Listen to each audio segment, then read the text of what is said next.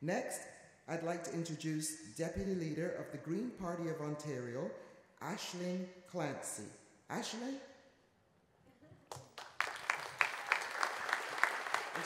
She tells me that her first name is Gaelic, so I was checking to make sure I pronounced it right. Did I get it right? You did. All right. Welcome.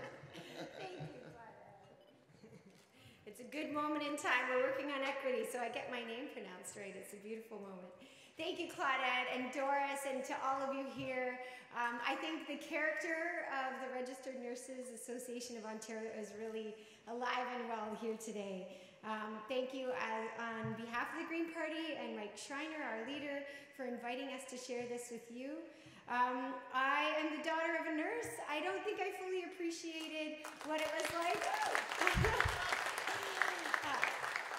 Growing up with a nurse as a mom, when you're a kid, you're kind of oblivious and you just kind of like bop about your business. But when I reflect back on those years of her being gone at Christmas or carrying heavy stories of somebody struggling with things she couldn't necessarily fix, or hard lives or tragedies. She was in labor and delivery, so she really specialized in supporting moms who lost their babies. And so I know that when we look at the nurses in this room, we see so many specialists. Like, there is not one nurse that compares to another nurse and nurse practitioner. There's so many people in this room. I see doctors and leaders and specialists in so many walks of nursing and looking at healthcare from many angles.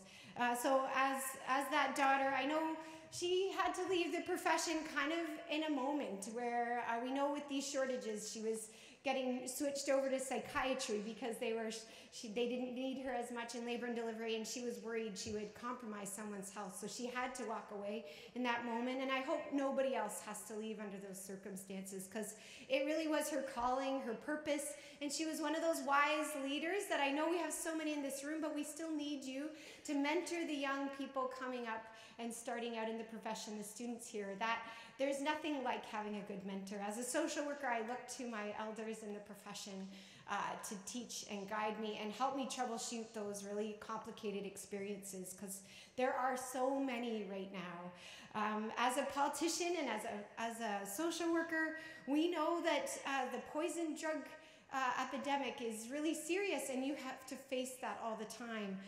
In my riding and many, we see more and more people on low incomes being forced from their rental properties illegally or because they can't pay rent, and they end up on your doorsteps. And I talked to Doris. She was kind to remind me of the social determinants of health that you face every day. We want to work on prevention and not just fight these fires, because I'm sure you're very tired. And so I do hope that we can work together.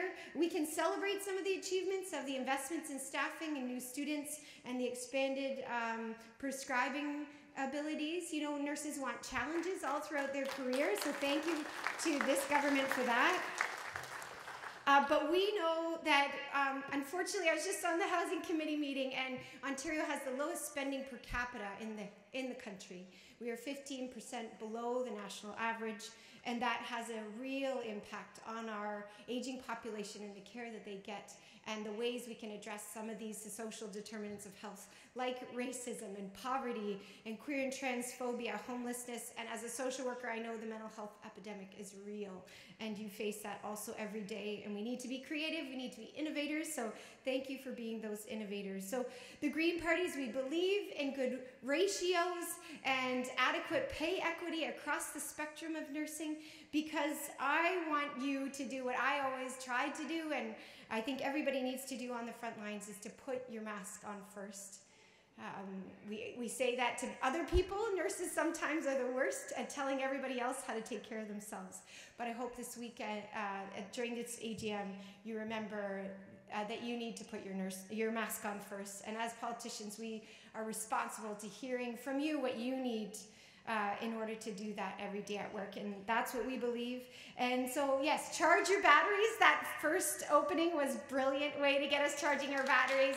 And keep in touch about what you need to put your mask on first, take care of yourself, and ensure that you keep that great voice. I love the voice, and I appreciate that voice. You guys are experts at lobbying. Keep it up. It's working, but we can't stop.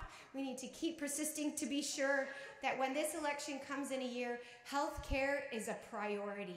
Your voice will make that happen, and we will echo that in the Green Party, in the NDP Party, in the Liberal Party, in the PC Party. So please enjoy your AGM, and thank you so much for having us here today. Take care.